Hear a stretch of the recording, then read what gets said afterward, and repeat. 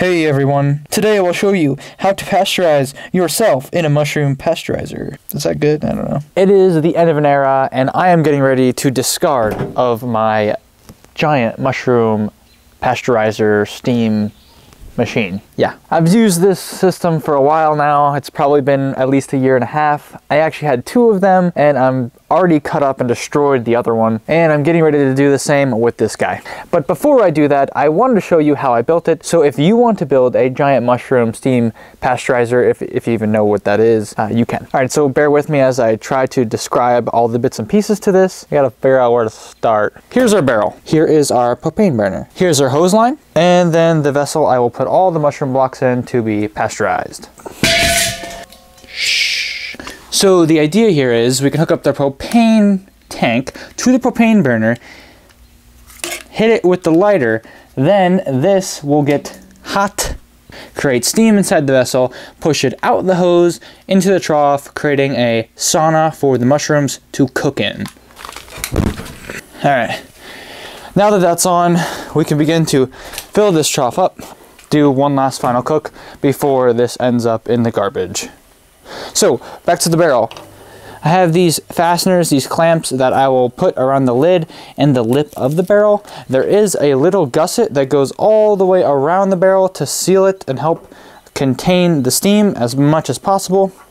Like I was saying, I used to have two troughs and I had another hose hooked up to this cool little ball valve. I'd gotten rid of that trough, so I no longer use this, but I'm going to salvage it and probably use it on something else. I also have a float valve, and this is just so I can hook up the water line and not have the entire barrel fill up with water. It only goes to a certain level and stays at that level, so the water level can only be less than or equal to the height of the float valve.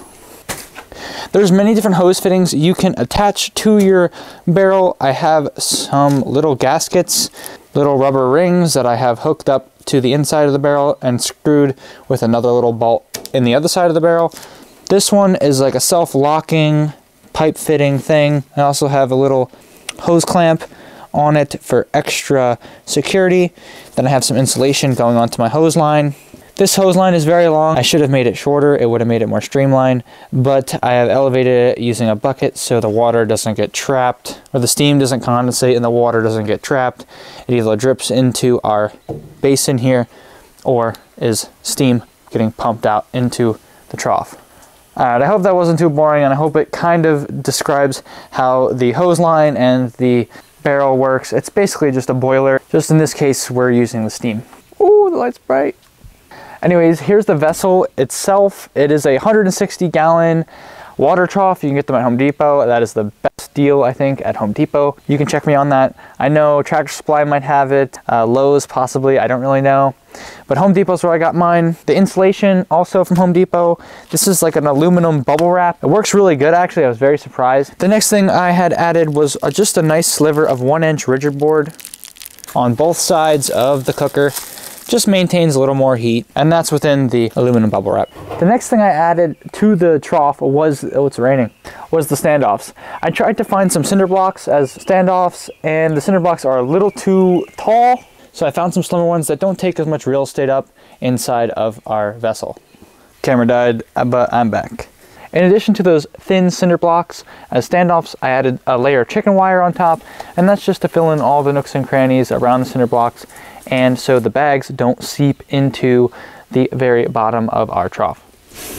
The next thing I have to show you is what is connected to our hose line, and that is a little T hose pipe fitting that I have clamped on the other side using one of those little fasteners.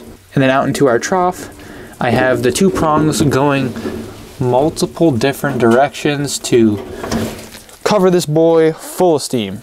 And that's another reason why I have the standoff, because without that, the steam would just get sopped up by one block, and it would just, there wouldn't be a very equal distribution of the heat within our trough. The next, we're gonna need some holes to drain it, because it will fill up with water if you don't have any holes.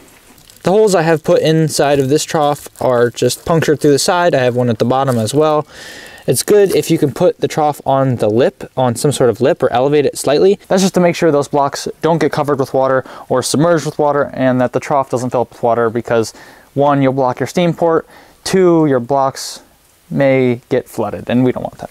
Last but not least, I had added a system to cool the blocks. So it is insulated, and in the winter it definitely needed that, and in the summer it's good to keep it at a higher temperature for longer. We use less propane, yada yada yada. It is important though that we get our blocks out of the cooker and they are not super hot. Otherwise, if you inoculate them while they're too hot, you'll kill the mycelium, or you're just waiting longer to inoculate your mushroom blocks.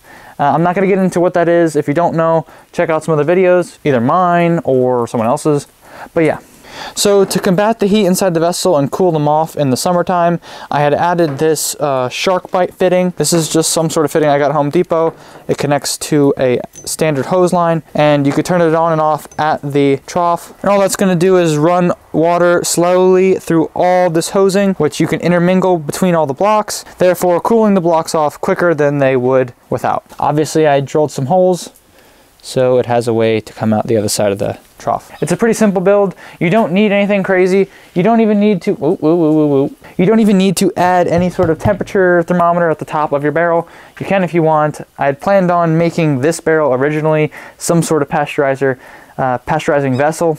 I didn't. But yeah, I hope this video is helpful. It's just a quick overview. I'm going to fill up the trough now with mushroom blocks. For those who've stuck around till the end of the video, thank you very much.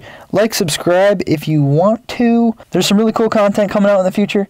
I have built a robotic arm for my mushroom bagger, which is a work in progress, but it's pretty freaking cool. Also, I'm making a mushroom software tool for all you farmers out there. Hopefully it'll be really useful. Go check out mountainbeemushrooms.com online. Type it in the URL, and it will bring you to my page. Yeah, and that's it. See you guys. Alright, well, hopefully that concludes the video.